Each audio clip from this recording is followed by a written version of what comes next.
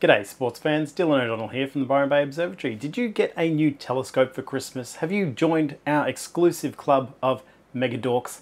Then welcome to hell, the most inspiring and interesting hobby you can imagine. You know, some people like football, some people like dancing, some people like having friends, but not us. We are astrophotographers. We like staring into the darkness to snatch faint signals from the void that basically prove that we are alone on our gravity prison, the one we are slowly destroying. One of the first things you need to know as an astronomer is how to polar align your telescope, and then how to star align the telescope. These are slightly different things. If you have an Alt-Az mount, all you need to do is star alignment really and just make sure it's level. But if you have a better equatorial mount, which is ideal for photography, that's when polar alignment comes into play. Polar alignment is essentially starting your session by pointing your telescope directly at the north or south celestial pole. Star alignment, on the other hand, is basically the mount knowing the date, time, GPS, and altitude of where it is in space so that it can know what star is meant to be wherever it's pointing.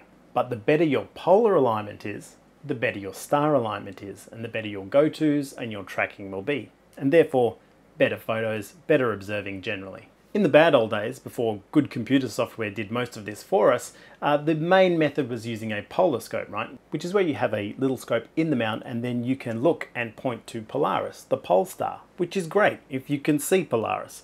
For the southern hemisphere, we have octans, which we pretend is a valid method, but octans is basically useless. It's borderline invisible. The other main method was drift alignment, which is where you're pointing the scope east, west, or north, south, and then watching to see how the star drifts in the view and then adjusting the alt-azimuth bolts so that it stops that drift. It takes ages. It's a huge pain. The best way to align these days is with software. Let the computer do all the hard work for you. And the one I recommend is Nina's 3-point polar alignment routine. It just looks at the stars and tells you the alt-azimuth adjustments you need to make. But don't worry, if you don't have software or even a computer connected, if you have a Celestron hand controller that has an all-star polar alignment routine built in, and the SynScan SkyWatcher hand controllers also have SynScan polar alignment routine built into those as well. And I've used both of these for years flawlessly. All these three methods, Nina and the hand controllers, they work great. And I've got videos on all of those. But what do you do if you want to polar align in the day? Maybe you're shooting the sun, or maybe you want to do daytime planets, or maybe you want to do a time lapse that begins in the daylight and ends up in the nighttime. Or maybe you just want to rough polar align while the sun's up so that you can get started quicker when the sun goes down. In this video, I'm going to show you 3 ways that I'm doing this year, rough polar alignment and daytime polar alignment, and I've got a special giveaway at the end of the video, which I never do, so stick around for that. My name is Dylan O'Donnell, and you're watching Star Stuff.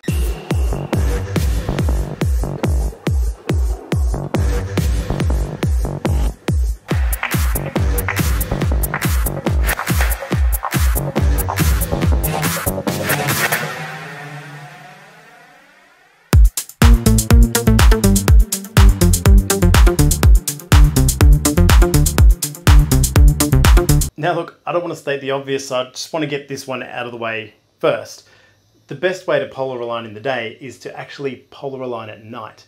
If you have the opportunity to do your full routine, use the Nina 3-point polar alignment routine at night, and then leave your telescope set up for the day, you can swap out to a solar scope or whatever you need then. That's going to be perfect. And if you have the luxury of having the observatory or leaving it set up overnight, maybe with a tarp or something like that, that can help. If you do polar align at night, mark those tripod leg spots on your deck, get some chalk out, maybe get some tape, whatever you need to do to mark those positions, because then you can reuse those positions over and over again, at least for a rough polar alignment.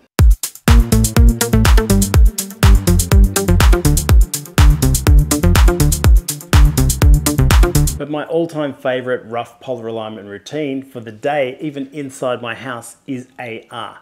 Phones these days have the ability to see the south celestial pole, so you don't need to use that polar scope. In my case, I'm using SkyGuide, so I can see the south celestial pole up there, so I know with my phone which direction to point the telescope. So then you can rough that telescope position in.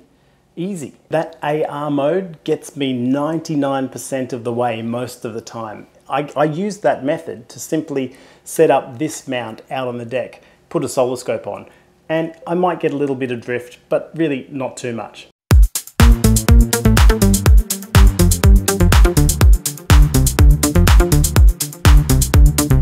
But what I've been using lately is the Move, Shoot, Move bracket. You might remember this in a previous video. I showed you the Move, Shoot, Move Rotator.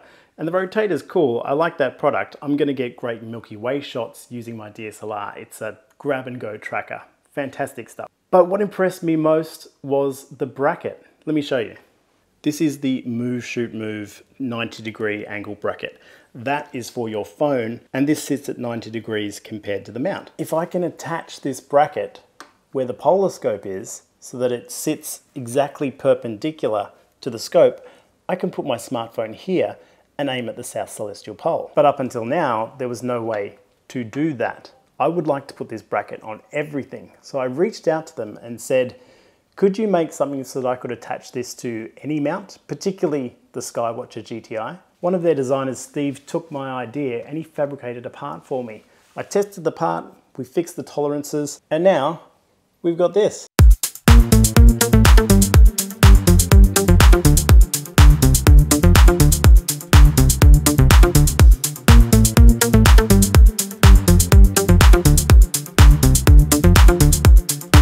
But not only is this roughed in, I'm pretty confident, because I've done this a lot now, that this would track the sun fine and there'd be no drift.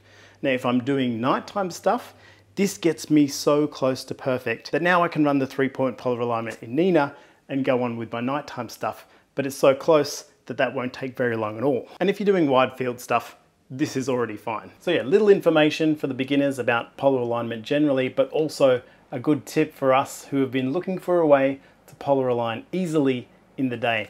I have a bunch of these adapters. These are the universal adapters that will slip over a polar scope so that you can put the Move, Shoot, Move bracket on the end and polar align easily in the day. I'm going to give this away, but I haven't figured out how to do that. What should I do? You should be subscribed. Okay, step 1, make sure you're subscribed.